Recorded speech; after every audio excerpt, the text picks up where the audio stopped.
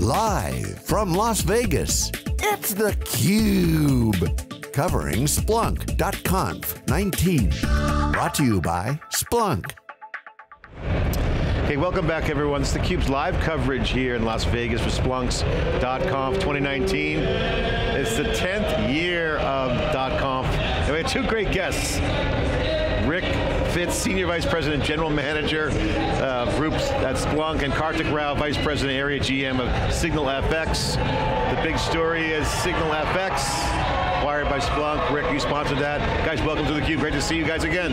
Yeah, great to be here, John. They just broke a world record. They did. For the bike on intro there. Pretty exciting on what's going on here. A lot of records being broken. Splunk just continues to move the needle on capabilities, product, platform, brand messaging. SignalFx, company we've been reporting on since their founding, really in your wheelhouse. You guys bought them for a good number, big number. Yep.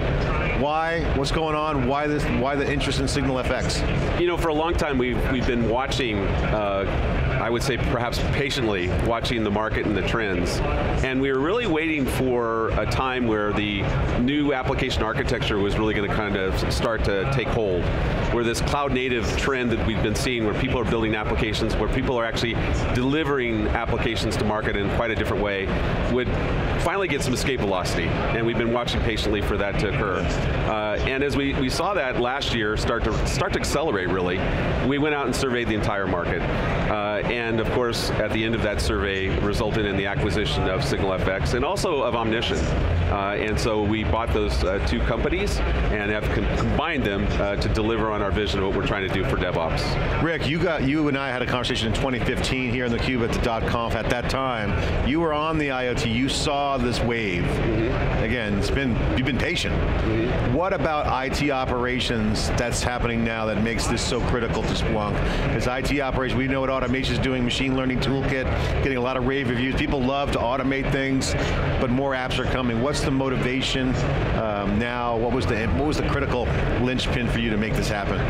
Yeah, exactly. I think what we're seeing is, in traditional IT operations, is this world where developers build these monolithic applications, hand them off to operations, and they operate it. And then in the same conversation, you'll get handed over to somebody running, if you will, developer engineering or cloud engineering, or they have various different levels for it, but you're really dealing with an engineering organization, and they're being tasked with digitization of their enterprise. And very strategic investments are being made there, but they're also being asked to build things at high availability, high scalability, and highly reliable with lots of change. So it's kind of the competitive advantage of the enterprise. And as I was seeing that occur more and more, I just saw the distance between IT operations and development kind of separate. And I said, wow, that's interesting, because it's being driven by this new application architecture, or cloud native architecture. And I didn't want to be left behind. I wanted to actually be able to build a bridge for IT operations into this future. And I think this future trend is something that's going to be lasting for the next 10, 15, and 20 years. So I think this is very strategic to Splunk, and very important for us to get right for the long term. But I also see my role as a part of Splunk is to make sure that we take IT operations into this new world, because these new worlds, and if you will, the existing worlds, those operating models are quite different. Yeah. They operate differently, they think differently, in one they own their code, they're on call, in another one they're waiting for something to fix, and then they try to, we're waiting for something to break and then they fix it. So we're trying to actually help enterprises across that entire gambit. And certainly with security, the theme here at this event is a security event too, on top of everything, right? So this is what it's turned into. That's right. Data is driving a lot of security telemetry, and data is important for security, so I mean, that's operations. That's right, and your apps have to be secure in both worlds. Yeah. So I think Splunk has a role to play in helping in this transformation for all of IT, as it becomes much more developer-centric, and of course, as I said, that is really one of the strategic reasons why we led the acquisition of SignalFx and Omnition. Well, we're looking forward to seeing how you handle the acquisition. Of course, we were fans of the deal. Karthik, I got to ask you, every single company in observability space is going public. So why, you could have gone public. Why Splunk? Why sell to these guys? What made it a fit for you?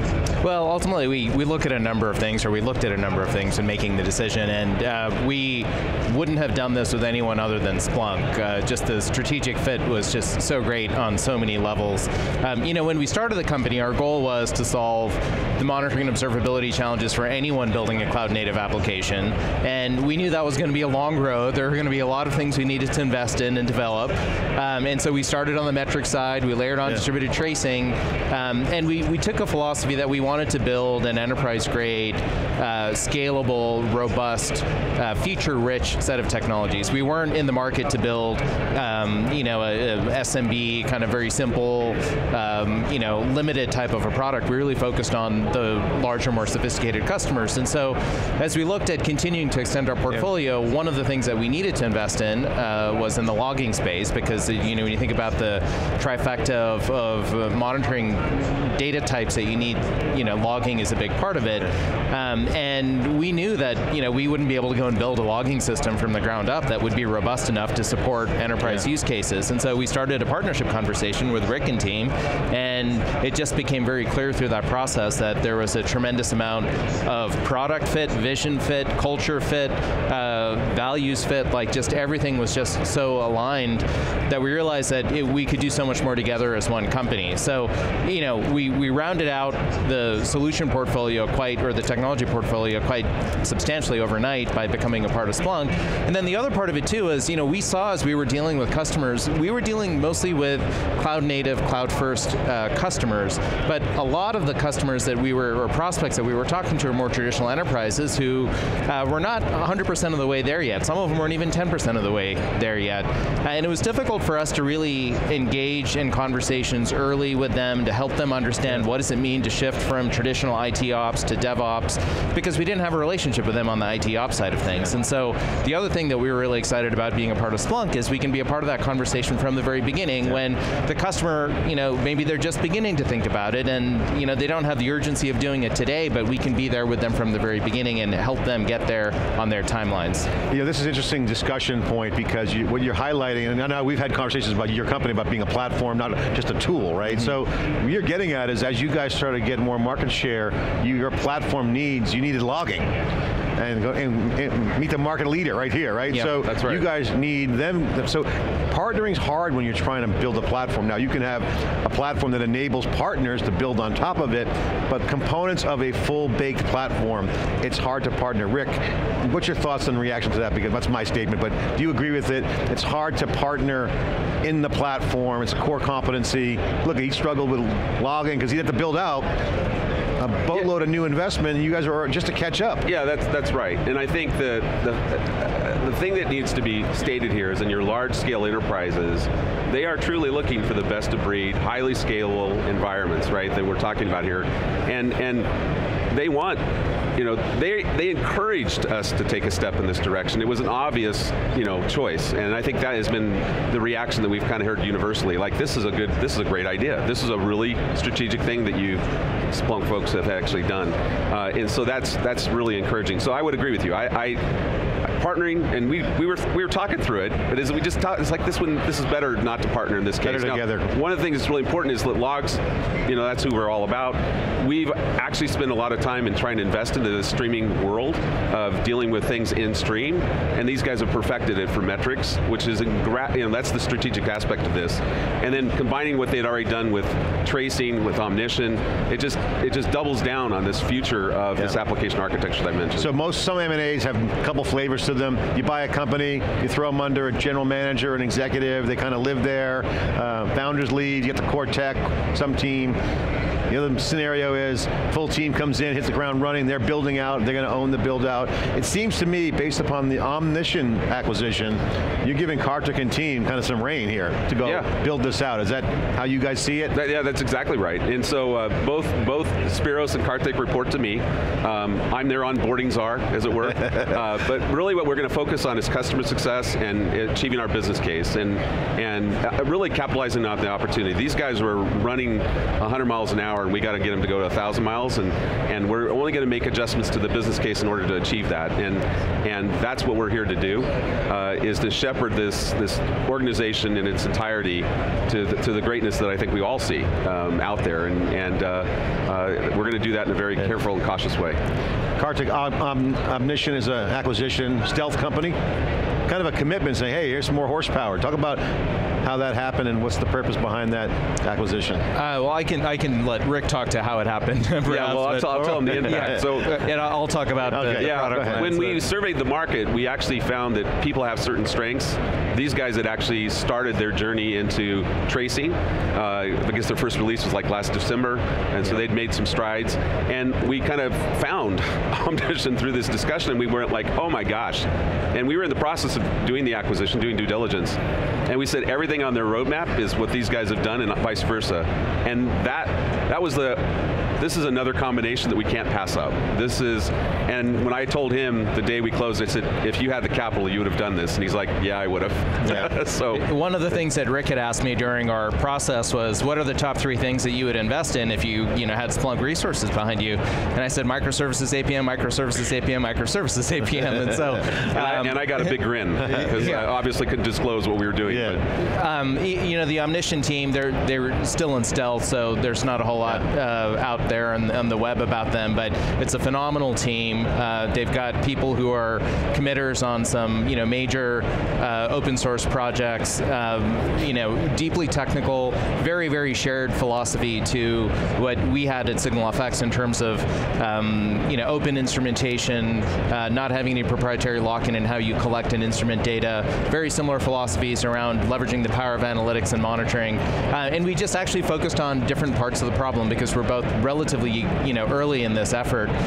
So we effectively doubled up the team's capacity overnight and accelerated our roadmap by several quarters. So I'm really excited about what we can do together with them. Well, are they in the Bay Area or are they from? They're Bay Area. Okay, yes. Cool.